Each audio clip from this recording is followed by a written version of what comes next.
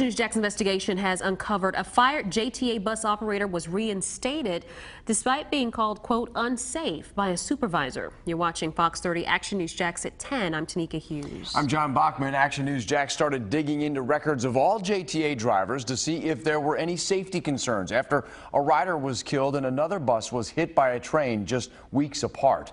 New at 10, Action News Jax investigator Christy Turner is live at the downtown station. Christy, the driver was fired for having several preventable crashes. And in this email, a now former JTA supervisor says, quote, it is crystal clear that driver is unsafe.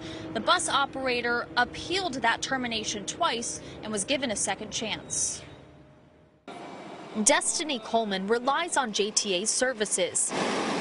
I take the bus every day, and Monday through Friday to go to work. She says it's concerning a JTA bus operator labeled unsafe by a supervisor in this letter could soon get back behind the wheel. Some people put their children on their buses by themselves, and for all the more reason, these drivers need to be careful. Action News Jax is choosing not to name the driver.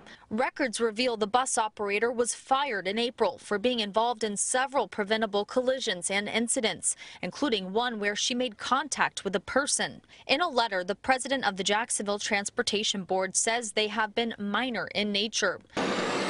The bus operator was given a second chance.